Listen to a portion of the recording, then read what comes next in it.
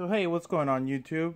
Today we're going to be doing a quick review of the Star Shower Motion laser light. I got this at Home Depot for like $49 and change. Ended up being like $52, $53 for it. So what comes in the box? Get your instructions, manual, and my helper here. She's going to help us take it out. Alright, good job there, everybody. So, you get the product itself. So it comes with this little spike that you screw on to the very bottom of this right here. It screws in all the way down, and it should, that's pretty much all you need to do in order to use it outside. It's supposed to be a simple, easy solution to being a lazy ass, basically. You know, if you're too lazy to put up lights in your house, you literally just stick this in the ground and you're pretty much ready to go. Now, my question is, how good are these? I only got one. I don't have a very large house. I have a decent sized house in the front. So now what we're going to do is we're going to go outside and we're going to put this to the test. Alright, so I know it's a little bit dark out here, but I'm going to go ahead and turn it on now.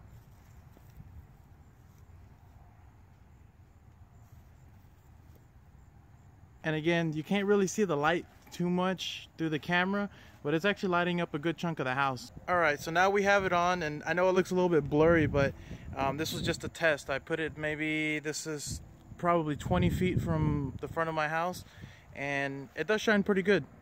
It's got a very nice area of coverage. Probably if you have a bigger house, maybe two would do the job, one on each side of the yard. I'm going to position this more further back and try to get more coverage on the house. But I mean, as far as the product goes, it does what it says. I mean, it's supposed to just light up the front of your house, and if you're too lazy to put up lights, this is a good option for you. For 50 bucks, you can't really go wrong. And I do apologize. I try to get you a clearer picture than this, but this is the absolute best I can do with the camera I have. It's just I'm using my phone. But I put it on a different angle of the house, and it's got a little bit better coverage this way.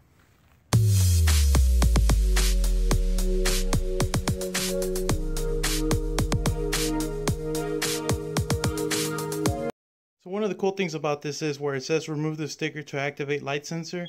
That's right, it's got a light sensor. So you don't have to worry about turning it off and on. Pretty much that sensor, when it sees any sunlight, it'll turn the whole thing off. You don't have to worry about any added electricity usage. Now, is this a solution to all of your lighting problems? Probably not. Is it a good band-aid? I think so. It's meant for outdoor. It's UL approved, and it's completely waterproof, so you don't have to worry about getting wet. Mud and all that stuff is not really going to be an issue. It is adjustable with this knob here. And pretty much the only drawback I can see on this is just it's a cool factor type of thing. Somebody might pass by, they might like it, and unfortunately there's really no way to secure this anywhere. So if somebody realistically really wanted it, they can just pick it off your lawn, and it's kind of gone forever. So keep that in mind. It just depends where you live. It's going to vary, you know. Where I live, I feel pretty comfortable having these out there and not getting it stolen or damaged. But that's something to keep in mind. Well, anyways, guys, thanks for watching. I hope this video was somewhat helpful to you. And again, this is the Star Shower Motion. If you have any questions, comments, please leave them down below.